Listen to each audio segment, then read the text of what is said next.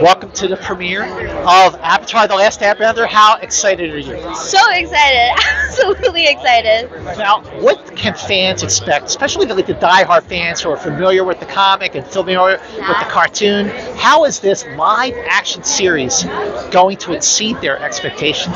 I think the first thing that's going to exceed everyone's expectations is how much everybody just embodies their character. It's literally like they just popped to life straight from the comic, straight from the original series, and you know the stunts to the visuals, to just how much love went into the series as a whole, and it's like being in Disney World for the first time, and everything just comes to life around you, and I think it just really has that magic. How did you prep for the role? What kind of training did you have to do? Yes, so prior to doing this role, I had already done martial arts training, and so that was certainly super helpful coming into this.